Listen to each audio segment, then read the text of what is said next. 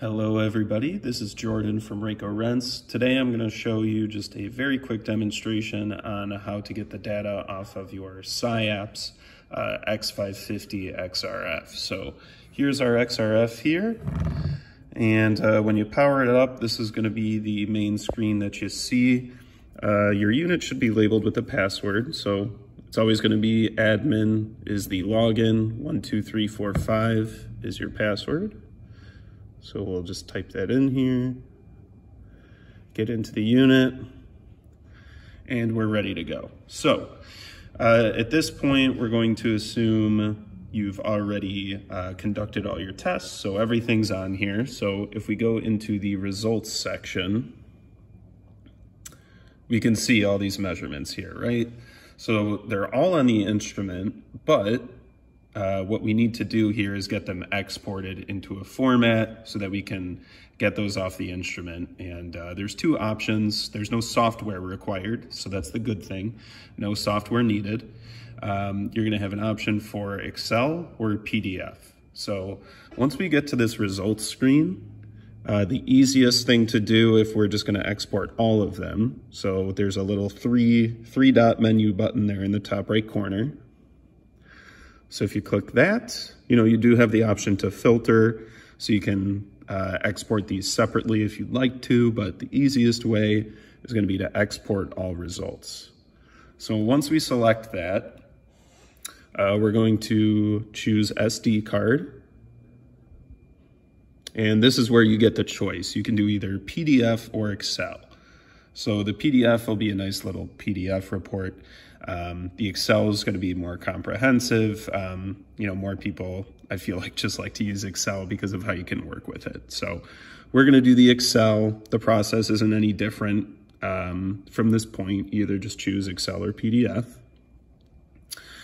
And we're going to choose where that gets written. This is just the default location, so you really shouldn't need to change that unless you are creating a new file. So we can overwrite an existing file here. Maybe it's just an old file that you don't need. Otherwise, you're going to need to adjust that so that you don't overwrite existing data that you need.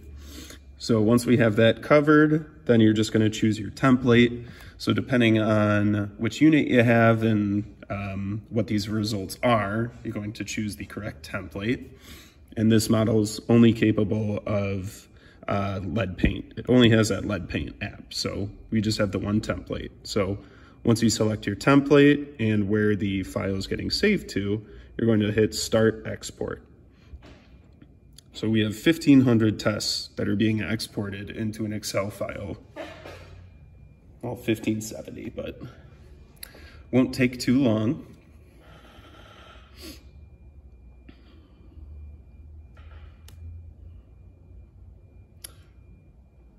And while that's exporting, I'll just show you on the bottom of the unit here, underneath the screen, this is where the USB port is. So you might see a dust cover on there, like this one. You can just pull that off.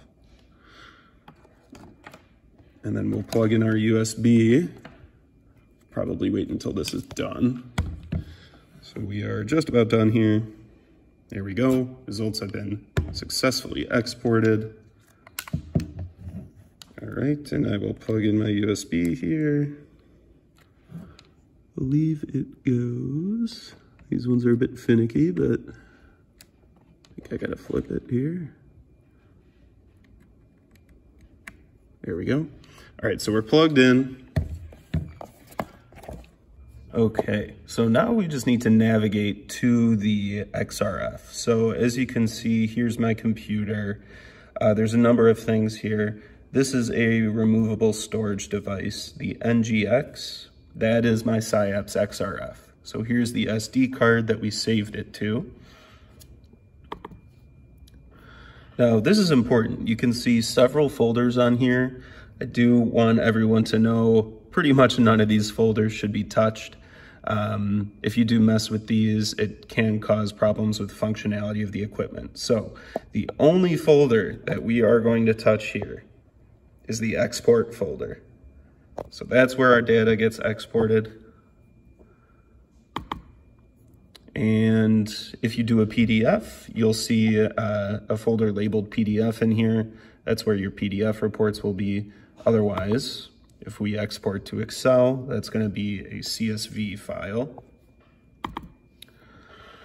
And if we open that up, there's all of our data right here. Now, you might see something like this in Excel. If you could see the dates are all just number signs, pound signs. We can just expand these fields out. And now we have all of our dated timestamps. Lots of different results here. So we have all of our data in Excel, and that is the process. It's pretty simple. The main thing is just to export the data from the unit into either Excel or PDF.